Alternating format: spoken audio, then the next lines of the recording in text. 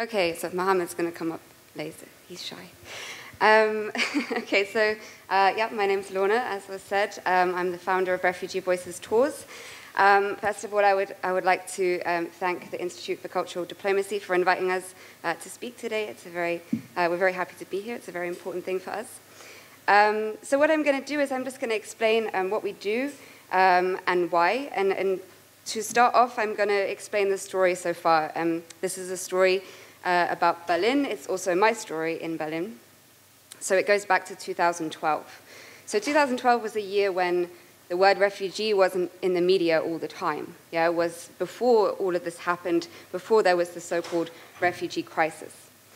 And what was happening in Germany was that the people who were living here as refugees, they were largely ignored. They were kept in camps in very bad conditions often, very isolated. And what was happening was a lot of people who were refugees were actually killing themselves in the camps in Germany. And towards the end of 2012, an Iranian refugee killed himself in a camp in Würzburg.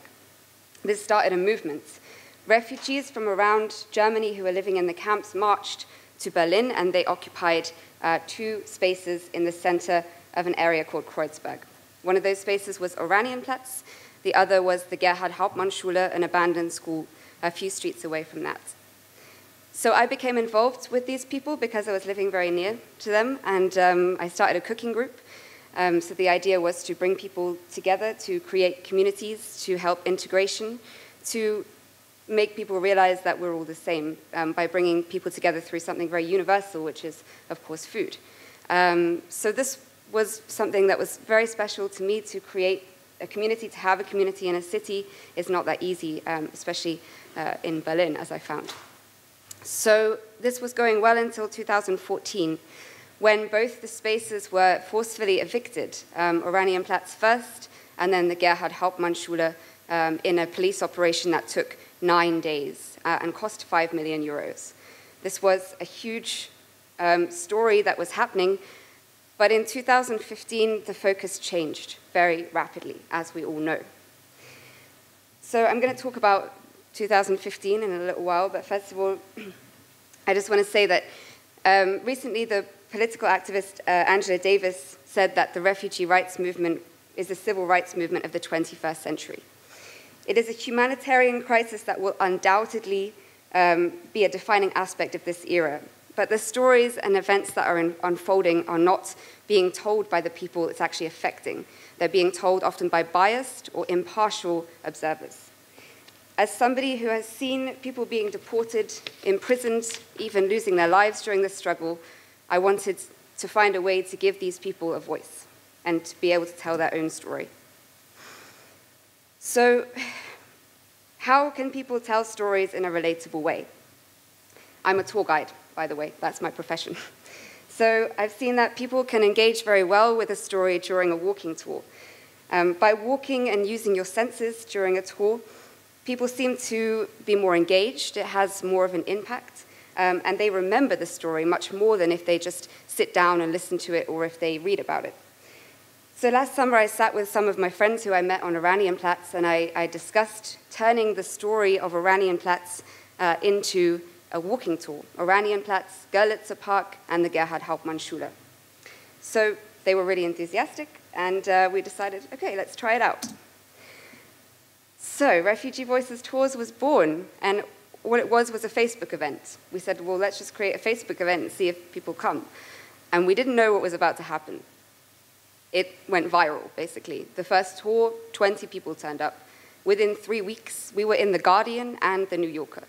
And then in February, the BBC came, and they wanted to do a small piece about this in their travel show. So I'm not very good at technology. I want to show you the clip from the BBC because you just get an idea of what we're doing. So yeah, that basically shows what we did last year. And so yeah, it obviously took off before we expected it to because we ended up on the BBC. And then this year, we realized that there's a new story to tell. You know, last year, all of a sudden, everyone had an opinion about refugees and the Syrian conflict, but once again, opinions were being formed based on media reports and not on what the people were actually going through. I talk on an almost daily basis as a tour guide about Europe's dark and very recent history. Especially in Germany, we've seen 2 world wars, 2 dictatorships, genocide, destruction of cities, displaced people. People in the Western world think that we're immune to these kinds of things that are happening at the moment in the Middle East. But history, especially Berlin's history, shows us that that's not true, which is the basis of our new tour, which is called Why We're Here, and Mohammed is going to... This is our idea as well. A refugee and a tour guide. Yeah, why would somebody who's a refugee want to be a tour guide? First of all, you get the sense of purpose and belonging that a lot of people don't have. They've left their homes. They didn't choose to leave their homes. They had to. They didn't, often they don't have anything to do because they're just learning German or they're waiting for their paperwork to be processed. And it also encourages integration through learning about the history of the place that you're in. You can't give a walking tour in a place that you don't know anything about. And of course, it's work experience. So whilst you're here waiting to learn German, or whilst you're here waiting for your paperwork to be processed, you actually get the chance to have something on your CV. During that time, I was a tour guide in Berlin. For legal reasons, we cannot ask for money, but the tours are done on donation basis. So it is a chance for the tour guides to earn a little bit of money as well. So the next steps for Refugee Voices tours, the website's very important. Yeah, we can't just keep running through Facebook, but that's what we're on Facebook right now. If anybody wants to like our page, Refugee Voices Tours.